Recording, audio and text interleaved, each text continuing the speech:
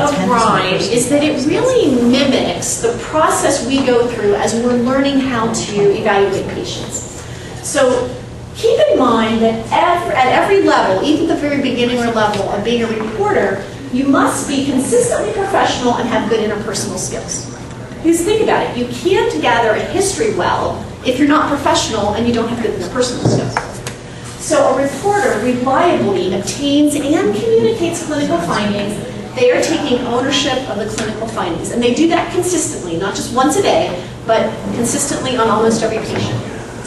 An interpreter can consistently analyze and prioritize patient problems. And so they are taking ownership of explaining things, explaining the diagnosis, explaining why they think what they think.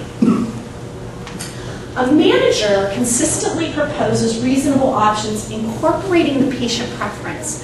So it's not just about having the right management plan, it's about being able to incorporate, well, we could do this, and I discussed the options with the patient, and they really prefer this, and here's why. So they're taking ownership of developing an action plan with the patient. An educator has a consistent level of knowledge of current medical evidence, and they can critically apply it to specific patients. So they know the evidence, they can talk about it, they can discuss it, and then they can take it and apply it to an individual patient.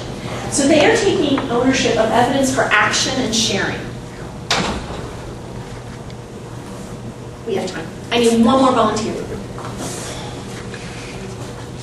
Or otherwise, Dr. Apataki has to come up. Volunteers? Maybe you need dessert. Maybe that's it. You didn't have enough chocolate and sugar. Volunteer. We'll be number 5, and you can pick if you want to be the teacher or the learner.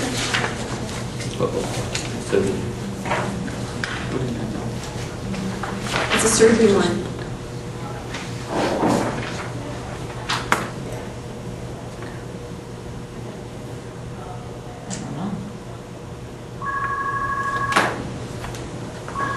All right, we're going to bring Dr. Apataki to action. Leisha, would you please? Sure.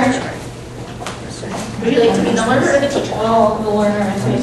Okay. Although I don't know if it's really me. Pretend like you're not a surgeon.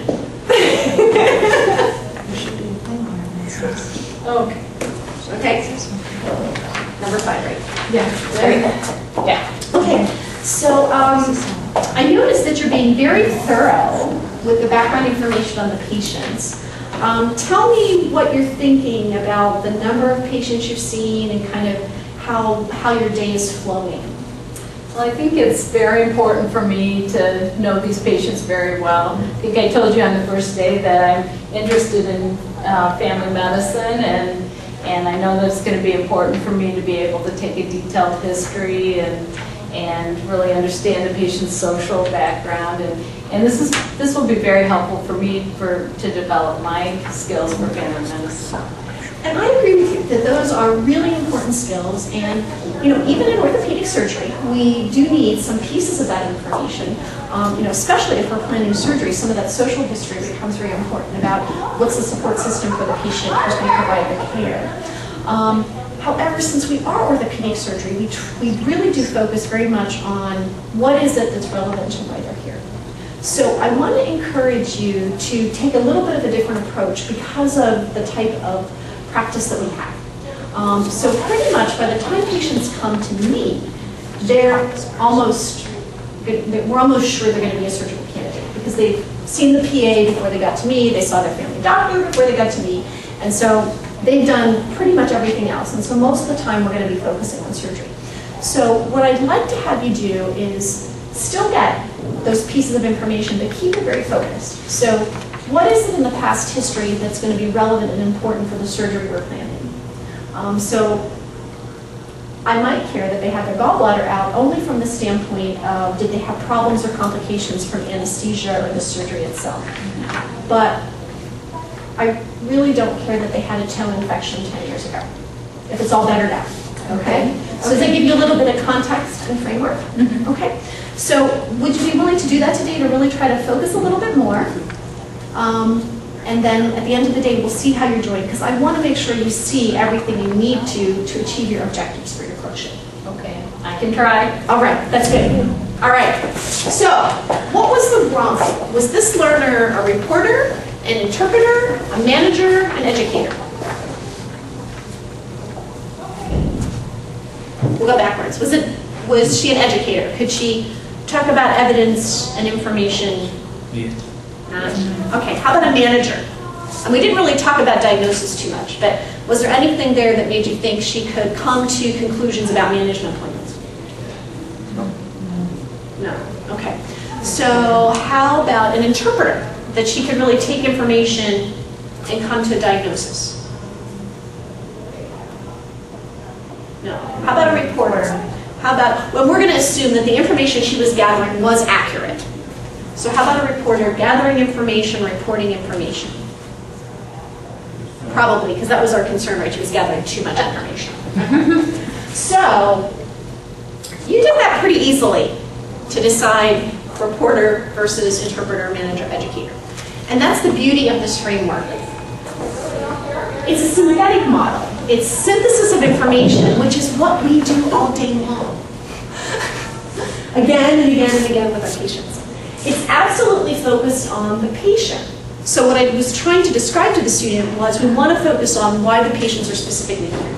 So orthopedic surgery office, not really going to worry about that other stuff. Family doctor will take care of it. But the things relevant to their surgery are what we care about. So focused on the patient requires professionalism, requires a high level of interpersonal skills, regardless if you're a reporter, interpreter, manager, or educator.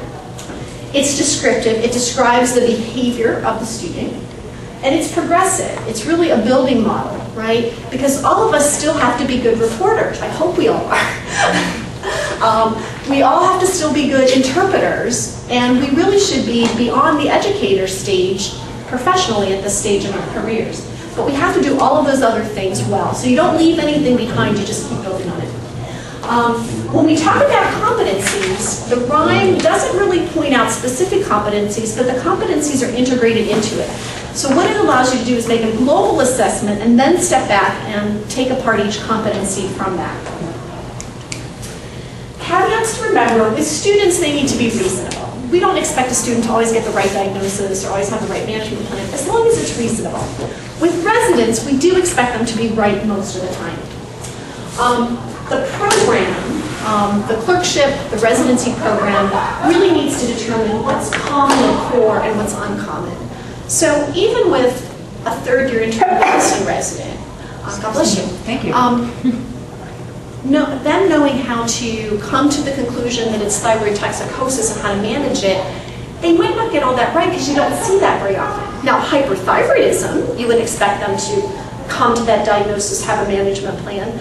But thyroid toxicosis, they might need to go look it up, but you'd expect them to know where to go to get it. So again, if it's core, essential content, then they should be right most of the time. It doesn't really focus on technical skills. So if you're talking about procedures, surgery, it doesn't focus on that. However, it's the framework, right? Because you still have to be a reporter, interpreter, manager, educator to be able to do the surgery correctly and make the right decisions. But it just doesn't talk about technical skills. And then finally, I'm going to say about 2 minutes about competence, because that's all we have left. So at the end of that evaluation form is a place that asks for comments. Please make them. And it doesn't have to be a novel. It just has to be some specific things. So you want to be specific, commenting on behaviors, positives and negatives, and especially if there is something you addressed. So if there was a problem, if there was a difficulty, you addressed it, and the learner successfully completed whatever the remediation or change was and achieved the objective. You want to be clear about that. That's important. And then some sort of summary statement about their abilities and their progress while they were there. And so use the RIME format because it's a really good way to summarize the overall. And then think about words like they demonstrated or did not demonstrate if they didn't. Their consistency in doing things, their progress in improvement in doing things, or if there wasn't improvement, and then what recommendations would you make going forward? Is there something they should focus on? Even if they didn't do a bad job, where should their focus be so they continue to learn? We were going to do one more, but you guys had questions, which is good, and you were very participatory. Thank you. So no more role plays. Just a summary. So the cycle, the planning, instruction, evaluation can give you that overview to keep you remembering all those pieces you're supposed to do. Evaluation does drive learning. The good news is the goals and objectives determine evaluation, so that's why that objective piece is important. The feedback helps you keep the learner on target and be able to determine what they're achieving and what they're not. And you need observation if you're going to give feedback. RIME's a framework so you can do that assessment, provide the feedback, provide evaluation. Always include comments.